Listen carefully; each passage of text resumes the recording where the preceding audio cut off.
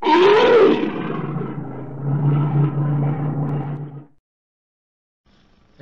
everyone, we have an unboxing! Woohoo! This just turned up. Now when I release this video it's going to be about 3 weeks from now, so you're seeing this in the past. Main reason is because this is going to be my build-off truck for the up-and-coming Magnatfied forum build-off. Now I'm taking a different approach to everyone else. Everyone else is like making scratch-built, sort of scratch-built RCs, or they're getting a kit, or they're getting a name brand vehicle. Me, I'm taking a different approach to this build. I'm going to be stripping what's inside here down, and going to be putting hobby spec radio gear on it. So there's a warning. This isn't hobby grade yet, but it will be by the end of the build-off. So let's get this bad boy open, and I'll show you what it is. Okay, now the box does look like it's been kicked around and thrown around like a football, but that's Australia Post. You pay a fortune for the postage, and then they just don't care about it. Okay, so let's get this bad boy open, and let's have a look and see what we get. Now, this is a fresh unboxing, so I've got no idea which version of this vehicle I've got. So that's a warning. I don't know what I'm going to get. So let's have a look.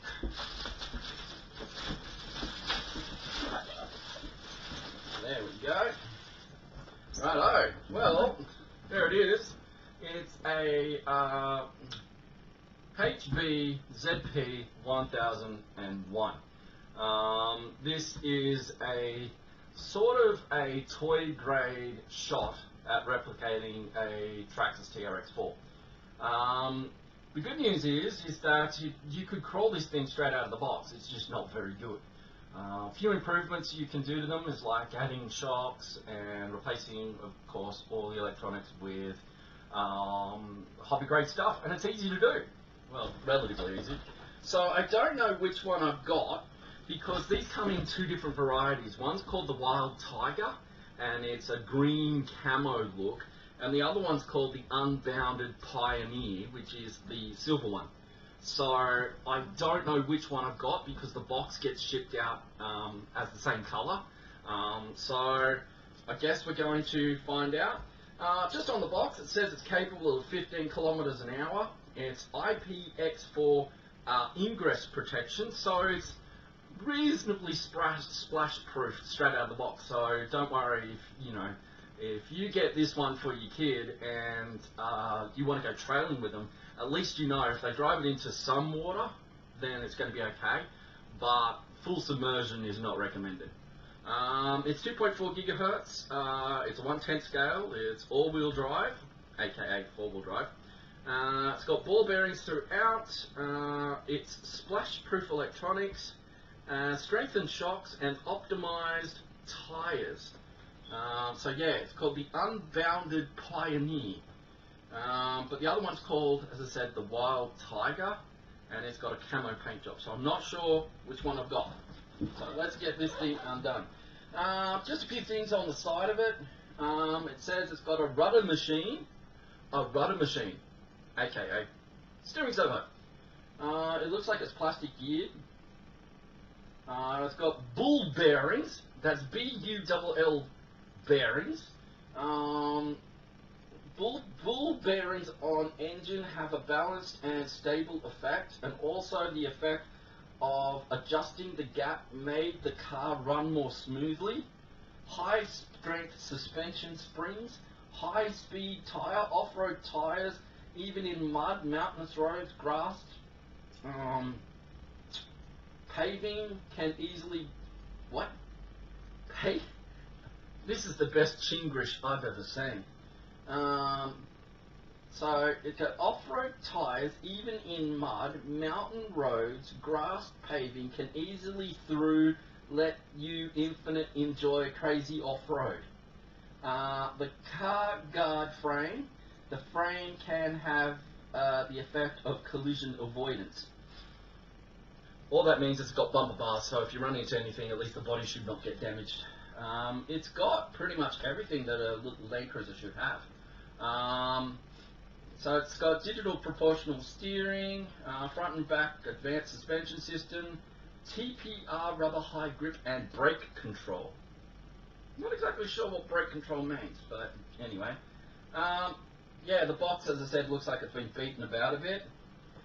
It does come with a 7.4 volt lithium ion battery and requires 4 AA batteries for the controller. So let's get this bad boy out. Okay, that's one. And there's a big lot of tape down here on the side. So we'll just go like that. And then we'll just open her up. And, oh, I missed the one on the bottom. Yeah, there's a bit more tape on the bottom. And yep, there we go. So there's our first hint. There's a tyre. So I'm not sure how this thing's mounted in the box, but we have a tyre. Okay. So let's just pull that. So HB Toys, Rally Racing RC Unbounded Pioneer 4x4. It says a 1/10 scale 4-wheel drive rally car. Okay, so maybe it's not set up to do crawling, but rally racing. Who knows? Okay, it's sideways. So let's get it out. I don't really want to pull on that spare tyre because I might break it. Yeah, you hit yourself in the face with the box. Way to go, champ. And there it is. So I did get the one that I thought I'd get. The body is a little bit beaten up, but I think I can pop that out. So that shouldn't be too hard to do. So let's just undo it. The body is held on with body pins. They're small, but they are there. So there we go. I'm just popping that body out as we unplug it. Alright, there we go. Okay. One of my shocks is completely snapped off. So this has been kicked around in shipping. So I think I might be taking a photo of that and getting a refund, or at least some money off. It has lights, front and rear lights. So I'm just going to disconnect those very quickly. Not sure I can. But anyway, there is the truck itself. That shock is clearly snapped off.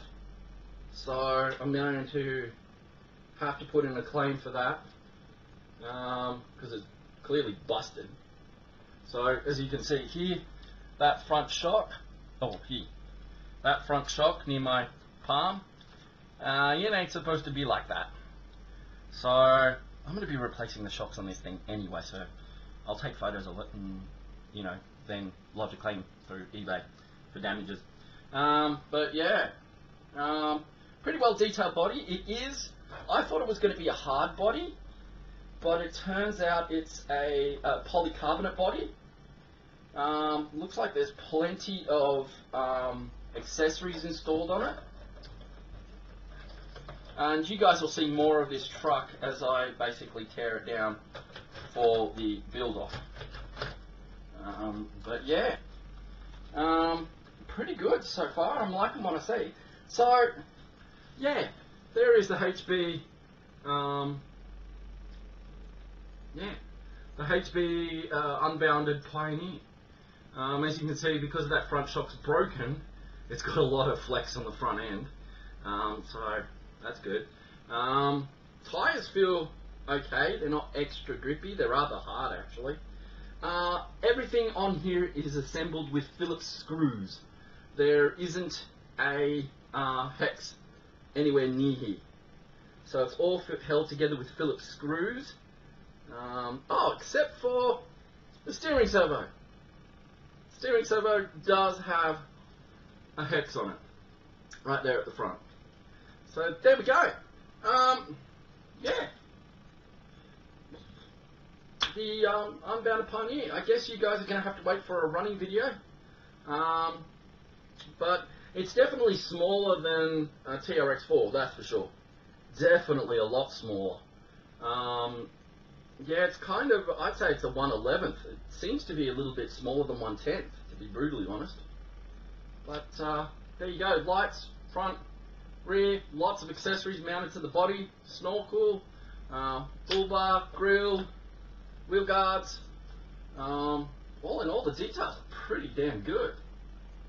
I'm kind of happy about that. But yeah, there we go. That's the unboxing of the HB ZP1001. I'm just going to have a look at that controller if I can get it out. Yeah. See what that controller's got. Wonder if it's got endpoint adjustment, things like that.